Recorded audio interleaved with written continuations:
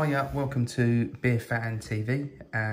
Today we are reviewing the Goose IPA.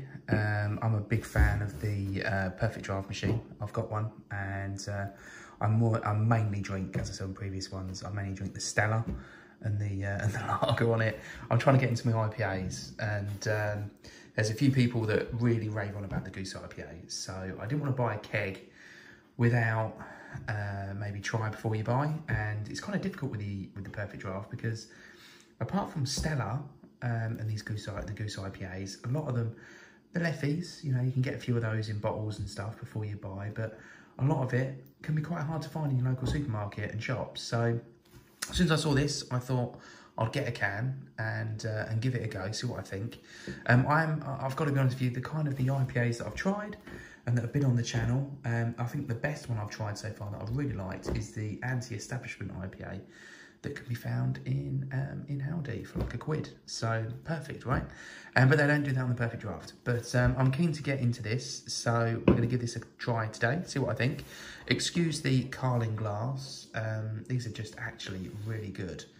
I normally use this for the sub, to be honest. Small glass, keep your beer fresh.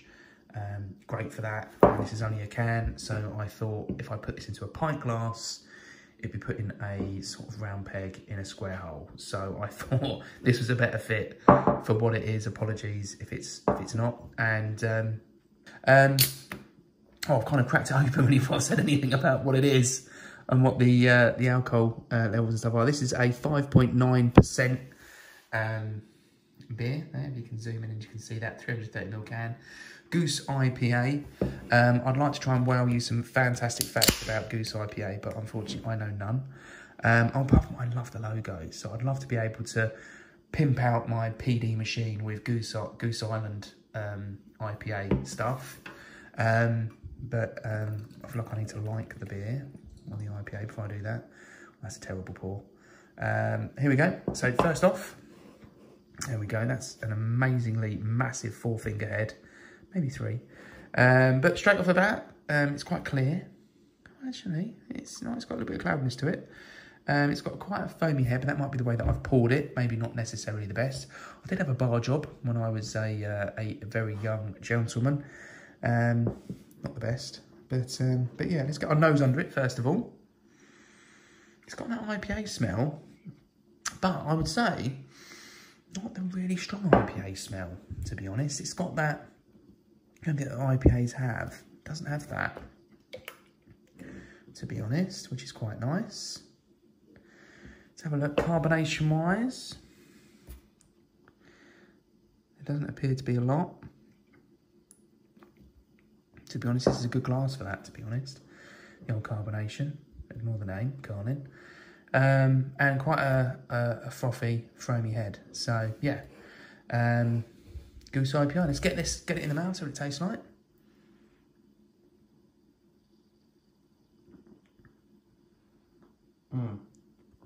Okay, quite strong in tasting actually.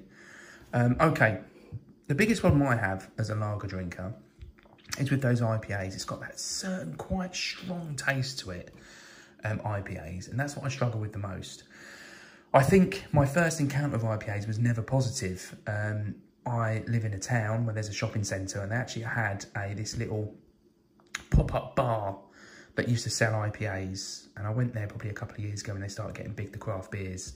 And they had all these amazing cans, and you think, oh, which one? I don't know which one to choose. And they were warm, and I'm talking room temperature warm. And I had one, I remember thinking like, whoa, that's quite a strong taste to the beer. And that always kind of stuck with me, to be honest. And I never really went back to them again. But now I'm getting into my beers. I think IPAs, there's so many different craft beers and stuff to choose from. I'm really trying to get back into them. And I've struggled a little bit. You know, I've tried the Club Tropica. Not so keen on that. The anti-establishment IPA from Aldi, I swear down, for anyone looking to get into an IPA, great starter. Absolutely. Cheap. Great. This was about just over £2 for the can. And the anti-establishment was a lot cheaper. But first off, wasn't too bad. You could definitely taste that typical IPA taste in it. It wasn't a lingering taste. It wasn't so strong that it stays there too long. I mean, lager's just easy drinking. You can sit there in the summers. Lager just tastes so good. IPA, I'm trying my hardest to get into it. Okay. Second mouthful's definitely a lot better. Definitely a lot better. I would say carbonation-wise, there doesn't appear to be quite a lot. So it's quite smooth, quite easy to drink. It does leave you with that kind of strong, bitter taste that you've got, but not like some of these other IPAs that I've tried. So I'd say that's definitely going in its favour. It hasn't got a strong, pungent smell to it either. I mean, obviously, the big thing is you're drinking out of a can. Drinking out of a keg or a bottle, it could be a bit different. So I'd definitely say, you know, if you quite like your IPAs, I would probably say this is probably right down your alley. And if you've got a PD machine, perfect draft machine, don't hesitate to go out and order one. But I'll go back in for a third taste. Wow. The third taste is even better than the second. To be honest, it's getting better. It's getting better as more goes down, to be honest.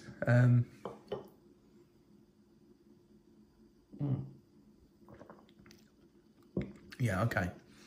Maybe the second and third were better. But joking aside, it's quite easy drinking. It's quite cloudy. It's not that clear. It's not like a lager. Frothy head that seems to sit with it. It'll probably follow it down to the end, to be honest. Taste-wise, it's not actually too bad. For someone that's normally a lager drinker, based off of what I'm trying here, I don't know if I'd rush out and buy a keg for the perfect draft, if I'm completely honest. I'd be very keen to try it in a bottle before I'd done that. But if we look at the cost, £2 a can, as far as IPAs go, not too bad, to be honest. I would say if I had the choice of a Goose IPA or an anti-establishment IPA from Aldi, I think I'd go with the anti-establishment. I think it tastes a bit better. It's the aftertaste. Excuse me, a bit gassy. It's just that strong aftertaste. Not so keen on that. But as far as a canned one goes, first off price. So I think £2 for a can, which is like 330, is, in my opinion, you know, not cheap, is it, to be honest? If you're buying a couple of cans, especially potential lockdowns and stuff like that, if you're buying a few cans, it's going to be expensive and you don't get as much. But then again, it is quite high on the old percentage, and it's 6%. You know, it's quite strong. So probably if it's a school night, you probably don't want to do too many of them. But I'll probably turn around and say, cost-wise, you're probably looking closer to, in my opinion, to probably a 5 or a 6. But I think as far as tastes go, as far as the IPAs, it's not the worst IPA I've ever tasted. I could probably drink it, to be honest. But it's got that quite bitter, strong aftertaste that sits in your mouth. Well, I don't know if I could actually drink too many of them. I couldn't do a session on it, if that makes sense. I think I'll probably have to come off after a few pints. So I'll probably turn around and say, look, I'll probably give it about a 5 as far as rating it as a beer. And yeah, that's my professional opinion. I'm going to force myself to finish it. I say force myself, it's not that painful. But listen, thank you for watching. And like I said, like, subscribe, comment, always welcome. Thank you. Have a good evening.